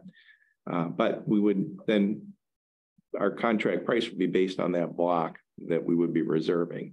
I'm going to tell you right now, the $33 that we discussed here when we did the fee resolution is not covering the cost. So it's likely going to be more than the 33 per person. We have to factor in everything, in this case, including transport probably, and just all the other logistics that go with that. But we shouldn't have to transport them. They should have to transport their own. I mean, that's all on the table. We haven't been in the $33 range per inmate per day since 2018. And that year we were $34.24. And these are numbers that our auditors provided. Last year, our cost per inmate per day was $71.45, right? Substantially more than that 33 number. So we may want to consider amending our fee schedule and not citing the 33. But recall though too that we were only at half capacity. If we were at full capacity, we're already staffed up for the 144. So that number would be dramatically lower if we had twice as many inmates with the same staff. Now, there's still going to be costs, the things that we can't control, like the food costs. So you're still going to have those increases, but the substantial portion we've already staffed up for. So there's that. But just pointing out the $33 is not, really shouldn't be on the table in terms of the head count. So this negotiation then is a block of beds that we guarantee for $1 million, is what you're saying. Right. Or whatever price that gets negotiated. But in our budget, there's. But in the budget, it says $1 million. Right. Okay. So you have balanced this budget on a maybe. Well, we balance all budgets on maybes. That's why I gave you the alternative. We balance every budget every year on maybes. Are we going to generate this much in taxes? Or is every department going to generate the same amount of revenue every year? I understand, but on taxes and stuff, we know we're going to. Well, he's giving you an alternative. If not, I mean, if you want, he can pull that big number off of there and put that number in it. You may have to do it anyway. But to me, that's not much different than saying, we're probably gonna have $600,000 worth of ticket revenue. Go ahead. But I mean, what this is, I mean, right now at this point in time, this is a possibility of an absolute great opportunity for the county. We have no other opportunities. So Tim's making it very clear that this is a projection. He's made an alternate. We have this opportunity in front of us. And yes, right now, we don't know if it's going to be a yes or a no. I don't think it's going to be a yes. Well, Go ahead. Hold on. we should try to stay optimistic. I am optimistic. You have that right. But anyways, this is the only opportunity that we have in front of us right now, that we could somehow try to save this. And we need to do everything in our power, absolutely everything in our power to try to make that happen, because there's no other options right now. So all we can do, this is smart for us to have this, so we can see this, so we can realize the importance of this moment of if we can make this happen. Because we have the alternate here without it. It's this moment we have right now. If we can capture this, it would be absolutely huge for this county. But to me, that's also a false number. I think it's great. I'm not finished with what I was going to say. Hold on, I'm not finished. To me, I think that that's great to put in the possible projection, but then also with that number should be included, if we do get these inmates, what it's going to cost us. That would be a more accurate number. What it's going to bring in as far as expenditures and what it's, or as far as revenues and what it's going to cost us to have those inmates. I mean, if we want to be true to look at this, I think that's the only true way to do that. Oh. We've got it in front of us. When are we going to have an answer by? We're at their mercy. We're going to continue to push them, but politely say we need to adopt our budget. We need to know. And it will probably come down to assuming that everything is smooth and they want to do this, then we're going to have a contract drawn up with the attorneys of both counties. So, I mean, we could be into October before we actually have everything in motion. Now, we could buy ourselves a month. I think I'm pretty confident of that. But if we get into late October and we don't have this, we're going to have to implement another alternative. You're talking about Plan B. Something? Yeah, I well, do. Is there a deadline for PA 152 and the decision for 80/20 versus carb cap? Is there a deadline for that? the deadline is January 1 because it's based on the calendar year. So we would, I'll sit down with, I plan on pulling the Health Coalition together anyway, as soon as I have the rates from Mesa. So once that happens, we'll talk to them and that will be within the next few weeks here. Okay. Do health insurance premiums change on the calendar year or on the fiscal? Calendar year. Okay, so all line up and you will be able to right meet that deadline if you have to. And that's factored in here. We're a quarter into the fiscal year before that would kick in. So that's factored in the number that you see on here. Okay. Sheriff, are you currently having conversations with Gladwin? I guess, can you give us an update? I knew it was being discussed. I called the sheriff today. And they're negotiating among themselves, so I haven't heard nothing, but he said that he'd get a hold of me as soon as he got a decision down there. What are they currently doing, I guess? Well, they got apparently their jail isn't up to standards right now. And they're either gonna have to close that jail or fix the DLC standards. So they're kind of up in the air right now to see what it would take to get that up and running to the standards of DOC. So they're looking at that, and I'm hoping we have a decision before too long. But I have that open conversation with the sheriff. I know the sheriff down there pretty good, so they'll get a hold of me if we find something out. Commissioner Simmons, did you have something? I just think they're gonna go in a different direction besides Ogemaw County. Well, that's fair. Well, hopefully I not. mean, Hopefully not. I think that. And have you had an opportunity to meet with each department head? And I mean, have you're. Yeah, the departments that are directly impacted, mostly one, yes. So we've had the conversations. We did have our department head meeting, gosh, was that a week ago? I don't remember when it was, but I did let the departments know at that time that we were looking at, potentially a fairly grim outlook, and did challenge them to come up with any other adjustments, and they came through. A couple of them came through with about 300,000 that's incorporated into this already that went in the right direction.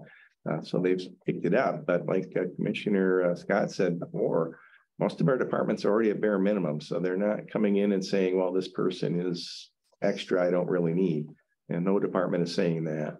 And frankly, that's the bulk of our expense, is the personnel. Mr. Mayhew? I mean, without that $500,000, that number would be significantly different. Mr. Scott? Well, my observation is I'm kind of surprised because we had this conversation about daily rates in the jail and everything else, and it was a 4-to-1 vote. Or a 3-to-2 vote, or I can't remember how it went, but it was a majority to go ahead and contract with another county at a daily rate. And there was, when I asked the question about expenses, everybody told me it wasn't that much more. And now it seems to be a highlight of the conversation now is the added expenses. I'm just kind of pleasantly surprised, I guess. Budgets are set on a lot of different factors. We knew where we were just a few years ago, and we did put a stop to, we heard an analogy the other day about digging a hole, and the first thing you got to do is stop digging and put the shovel down. And I think we did that here in the last 3 years. We've kind of put a stop to that because in my tenure here, we were digging a hole at about 300,000 a year.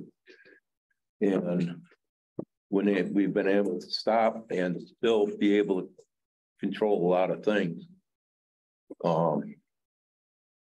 But, you know, just like anything, it's just like so many governments. I mean, when we talk to Gladwin, when we talk to the administrator down there, they're having the same issues as we are.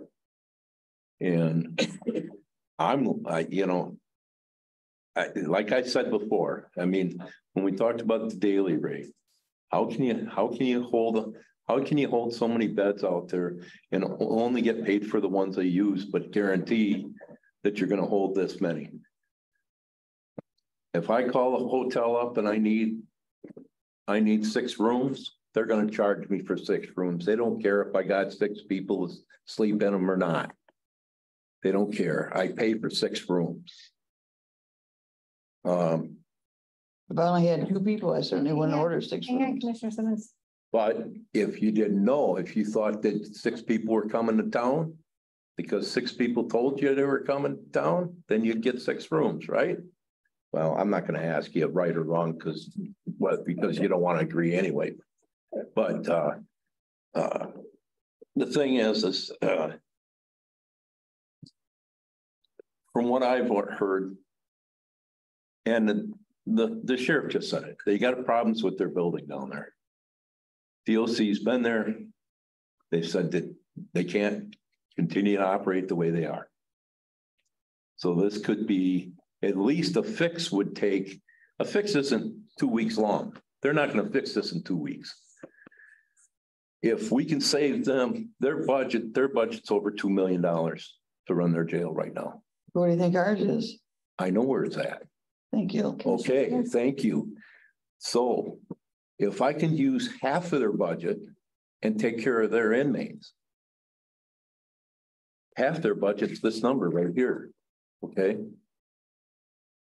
Then I can save them the other half and they could take that money and start repairing their jail if they wanted to, but their whole county budget is that far behind too. They need that other half. Okay. So, you know, I think it's a good move, and I'm not happy that there's another county out there, but they could help them. But I think this is a good chance. Commissioner Wiltie? I'm good right now. Where are we as far as, obviously, when do you want this budget? I'm going to disagree again with these. This is my 3rd term and you add $500,000 to that 958, that deficit would be $1,458 in 1.4 million. Yeah. I don't think we're headed in the right direction. Hopefully, again, I hope that this does go through. Otherwise, we're going to have to make some really difficult decisions with these alternatives that he has in front of us. You know, healthcare is something I don't like touching. The employees, that's a benefit to our employees. That's a big selling point. There's going to be some really difficult decisions. So I'm going to disagree with you. I don't think we've been headed in the right direction. Which direction you want to go? Again, you add on $500,000 that was given from the ARPA funds that we made a vote to give to. That would put us at $1.4 million right now that we'd be looking to find. So what versus $958,000. Okay. I think there's going to be some really, really difficult decisions in the upcoming years. Like 2025, when we don't have that money anymore. We don't have $500,000. Okay, so where do you want to go? I don't have all of those answers right now. Hopefully, again, Gladwin, we are able to make an agreement with them. But my only statement out of all of that was that I don't agree that we're headed in the right direction. Again, hopefully we get these inmates and we don't have to make these alternatives that are in front of us. So I guess what a deadline are you looking for? This is a draft. This is the beginning conversations of this. What's the next step here? Well, you've got another round of meetings where there's opportunity obviously for more conversation. And if you feel you need more, we can do that. We need to adopt a budget by September 30th. So that's the calendar that we're on anyway. And there are other options if it looks like this is going to happen and we want to wait another month before we solidify things. There can be a continuation budget. I'd really rather not go there. We don't have to, but it's a possibility. So you may be month to month while we finish wrapping up something with Gladwin. Or not. I mean, you may say, we can't wait, we've got to make the move, and we do it. I don't recall a number being at 1.4. This is my, maybe I'm wrong, but this is my third term. I don't remember that being. I guess even 959,000. I don't remember. In the last few years that I've been sitting here, I don't remember that number being that high. The worst budget we've ever seen. Okay, that's what The worst. I was looking for. In my 25 years here, it is the worst budget I have seen. You know, when I was a county commissioner before, I was never, not even close to I remember we were fighting over 300,000-400,000. Yeah. Screaming. All days. How did this happen? I'm gone. Let's fix it. Okay, so what's our next step? I guess, do we have just what do you guys want to do? Do you guys have, do we want a budget meeting? Do we, obviously, I'm definitely not in any agreement to this by looking at these numbers. What do we want to do to make sure that we meet this budget and we're not saying you have to pass this and we're at the deadline and what we hear year after year after year. So I guess, how would you guys like to move forward? I'm asking commissioners. Other than some small critiquing on this draft budget, I don't see why we can't go with this budget to get to our deadline. Get to the deadline, but I'm not willing to pass a budget on a maybe. Well, $1 million is $1 million is a lot of money. Then don't pass it. Well, hold on. I'm asking, obviously, I don't think it's fair to pass this budget with this little brief conversation. I think there needs to be a deeper dive into this. And again, we have an individual in place now to where we shouldn't feel like we're down to the deadline and pass this, which we've heard year after year after year. Well, we're not down to the deadline. How do we We're not get to that deadline? by accepting something that we have, we're not, no, because you want to say no. So then that takes us closer to the deadline. But we all have a right to our opinion, and that's why we're sitting Oh, here. absolutely. I'm also not comfortable with this and Well, then pull pass this. out the one figure and fold this into it. And then you got a balanced budget. Pull out what figure? Well, the Gladwin County agreement. Brenda doesn't think it'll pass, take it out of this budget. I really don't think it's gonna, There you go. So her answer is take it out of the budget. So then you just gotta make these cuts. Then to add that money back in. I think that these cuts were just giving to us as options. They weren't final decisions. These are really big decisions to make that I feel deserve definitely some more conversation. I mean, before we were moved road patrol money, I'd like to have a conversation with the sheriff and see how he feels about that and see who's impacted then by this. I would like, we had in the past meetings, a specific meeting just to discuss the budget. I guess. I would like that also. I would like that also. I think that that's what we need to do. Versus it being 7:30 at night and everybody wanting to get out of here on this type of budget and these type of big decisions. I would like to personally have a budget meeting. Are you gonna come to the budget meeting with highlighted cuts in this spending? Or highlighted revenue additions? Again, my point is with this type of budget, I think it deserves a one-on-one meeting and talking about these types of cuts that are going to impact everybody. It deserves a one-on-one meeting or further conversation with all of us. It's direct conversation and possibly department heads that want to come in and open to any and all employees. Commissioner Scott, these are very big decisions we may have to make. Oh, absolutely. We need to have. Absolutely. Been here before. I've been here before. No, we have not. We just heard we have not been here before. Every year. But as was mentioned before, if we're gonna be a team, we need to work together as a team to try to resolve this issue. And that was brought up by Mr. Wilson before. I think the department head should be in part of that. You know what? They may have a suggestion that we haven't even thought of. It impacts them. So what day, guys? I can do evenings and Fridays. That's my schedule. I can do evenings and Fridays too, but I can't do tomorrow. I think we need to look into September, the first or second week, because First week, okay, Labor Day. the 4th. Oh, I can do the 8th, let me look. anytime. The 8th, Yeah, the first week in September is really all my township meetings. They all hit. I got NEMSCA on the 8th. Where at? When? Afternoon. And it's Let's start next week. at Three Tops. Why not Friday the 1st? I don't think one meeting's gonna do it for you. The first, actually, First isn't a holiday, is it? the holiday weekend. It's a holiday weekend. Yeah, I don't think that's fair. I don't think that's good. I don't. What's next week? We have next week. 28, 29. Let's do the 6th I have or the Logan, 5th. I have Logan Township. That's my township meetings. I mean, I can miss them. It's fine. I can let them know. Night of the 29th next week or next Tuesday.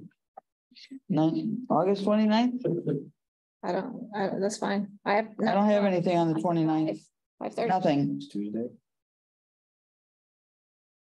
It's fine with me. What You time? might as well get started on it, because I don't think the way you're talking, you're gonna get it done one night anyway. What time on the 29th? 5:30? That's fine for me. 5:30? Can we make sure all department heads are aware and We'll post it and everything, yeah. that's already, Well, are we gonna go down our expenditures one by one, take a look at what we can trim? By department, probably. and can we make sure that they're aware that what they're looking at for alternatives? That Yeah, everybody needs to know. I don't like the alternatives especially. I don't like them at all.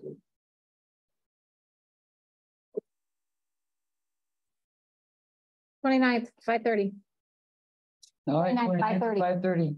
next Tuesday. Tuesday? You bet. Man, eh? Oh, I gotta, okay, so we'll go on to H, Constitutional Week proclamation. We've got a request from the Daughters of the American Revolution to make a proclamation for Constitution Week. We did this, I think, 2 years ago. We didn't do it last year. It's obviously ceremonial. There's no, official act that you need to do other than passing the proclamation. Pass it. Have a resolution and pass it. I agree. I agree. Okay, item I, Overdose Awareness Day and Recovery Month. Resolution that was proposed by Michigan Association of Counties and came from our opioid consultant there, Amy Dolinky. And just again, another one of those, it's not an honorary resolution, but I forget the exact terminology for it. There's outside of recognizing the Overdose Awareness Day, there's no obligation you're committing to or anything like that. So we'll put that on for a resolution. Yeah, I'm fine with that. There's some stats on there that were pretty stunning. 2021, I guess, can that be? So that should say 2022, correct? Michigan lost more than 3,000 individuals to What overdose. do we have in this budget meeting? Next Tuesday, the 29th. I don't know where I am. Okay, got it. I was in September. I thought that's a little late. That date, did they want 2021 or do they want 2022? I think they're just quoting a statistic probably from 21, but I'll double check that. And you see there's some blanks there for us to fill in too. I did for Ogemaw County. Okay. We'll just make sure that's correct for next week. You bet. Okay. Public comment. Is there any public comment in the room? Sir. If I can remember, Come on up. Got tired now. You got a what? Got tired now. Dan Ozowski, Foster Township. Just have a question for you on you guys are complaining about not getting enough bids from some of these outside sources. So what is the liability requirement, for example, the snow plow for the county? Can't quote it off the top of my head, but that you have to show us proof of insurance. Some baseline. I mean, is the number like 3 million, 5 million? I think it's only $1 million. But I'd have to double check it. Okay, because if it's that low, then you shouldn't have a problem. But I was thinking if you're getting into the 3 million, 5 million, there's a lot of people that's not going to bid it because it's going to be very costly. And I know that because I used to do it. Yeah. Well, it should be in the bid. I thought it showed on there, it showed on there 1 million. Was it? Yeah, I'm pretty sure that's what it is. I thought I read 1 million. Okay. That's the only comment. So next year, put in for a bid, sir, No, please. The no, problem being is that no. we don't get a lot of bids on some things because everybody's so busy. I That's mean, true, too. they can hardly even breathe. Some of them are so busy. I was in an office the other day listening to stuff and it's like, oh my gosh, how they keep all this straight. I mean, the phones are ringing and people are talking and it's like, holy cow. There's a huge lack of contractors across the whole United States. It's everywhere. But they're so busy. It's like, Ones that are busy. and they're all going to the four winds doing this, doing something. This is doing something else. That's doing something else. It's like, Is there any public comment on the phone? God. I have a comment. Sure, Tom. How are you? Good, how are you? You know what I thought about? I apologize. I did think about you when we were talking about moving to the annex building. I guess we definitely should have had your input. I apologize for that. That's okay. And I'm not totally against moving to the annex. They work out either way. There's a TV set up over there, just as easy. Okay, go ahead, sir. My comment revolves around the 5:30 meeting next week that obviously is going to affect the employees, but you're asking every department head to be there at 5:30 at night when they're probably going to be there during the day anyways. So, no, not every department had. Anybody who would like input or would like to give us insight on the budget. It's pretty much whomever would like to come. You don't think that the employees or department heads are going to want to be a part of that? This probably will not be the only meeting, but at this point in time, this is the date and time that we're at. Okay. I would hope they would want to be, but if it doesn't coincide with their schedule, they definitely can hook up with Tim. Okay. Hopefully, the next meeting, hopefully we can all possibly come up with a earlier meeting, maybe on a Friday. Okay, sounds good. Thanks, Tom. Any other public comment? Are you guys doing the annex voting then? Mary was, Oh, you were gonna go ahead with, what was on the schedule? it was free. Mary was listening actually and texted me and she put a hold in. If you guys want to do it for the annex voting on the calendar already. Hey, the commissioners, are you guys familiar with it over there? Like, it isn't gonna be the similar setup. It is, I'm just wondering, sound wise, I guess we're gonna have to try it out to make sure that you guys that individuals are able to hear. You can't hear in there. They don't have a lot of fans blowing. I struggle in there. I'm not gonna lie. At the annex? Yeah, in there when during the commissioner or during the planning meetings, struggle a little bit. I do. Ryan sits right there and talks to us. I struggle from time to time. Do they have Typically, it's microphones? because that gentleman's talking to me. I'm asking questions, yes. So I guess we'll have to try. If it doesn't work, it doesn't work. But it's not similar to this. It'll be it's more similar to like our structure right now versus up there during our regular meetings. That's fine. Do you guys want to meet over there starting next Tuesday? Why don't we try it and see how we like it? Run. Oh, I mean, for the budget meeting. Yes, next Tuesday. Okay. Better get That's- that down there. I end up the wrong place, wonder where everybody is. Next Tuesday, annex building, 5:30. Annex building. Does that work? Okay, a motion to adjourn at Motion. 7:38. We're adjourned.